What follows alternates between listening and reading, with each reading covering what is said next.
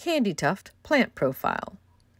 Candytuft, Iberis sempervirens, is an evergreen woody perennial plant that is hardy to USDA zones 4 to 8. The sweet name refers to Candia, an old name for the island of Crete, where it originated. It grows in a low mound shape. This plant is sometimes mistaken for the annual flower Alyssum. Candytuft is a member of the Brassica family, and it has a cabbage-like scent, making it fairly deer and rabbit resistant. The lace-like flowers appear in early spring.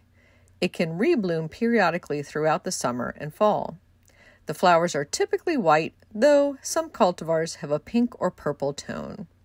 After the first flush of flowers is done, cut the plant back by a third to encourage renewed growth.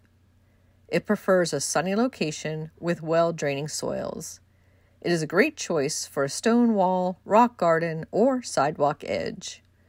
Candytuft also looks good spilling out of a container planting.